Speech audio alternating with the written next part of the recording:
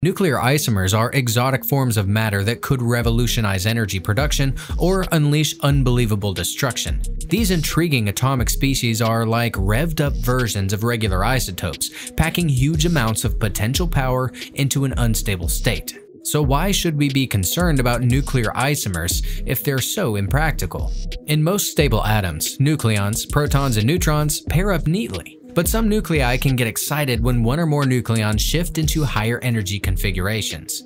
Picture an atomic nucleus where neutrons or protons have spun into new orbits, like electrons jumping between shells. These amped up atoms are nuclear isomers. Their energized nucleons can remain trapped in high spin states for years. In effect, isomers act like charged batteries where the nucleons want to drop back to their ground state, releasing floods of gamma radiation in the process.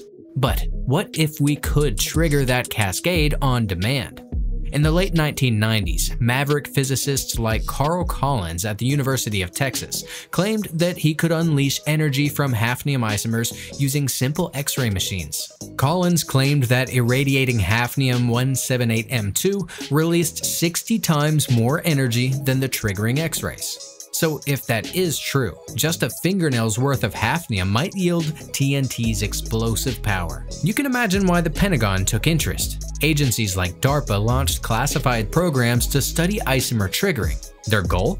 Exotic new physics projects directed towards energy weapons, ultra-dense explosives, or EMP devices to fry electronics without fallout. With potential applications ranging from satellite power sources to nuclear grenades, isomers seemed like a strategic jackpot. The startling claims around triggering energy from hafnium isomers remain mired in uncertainty even decades later. Despite tantalizing initial reports, independent efforts to replicate those results have failed.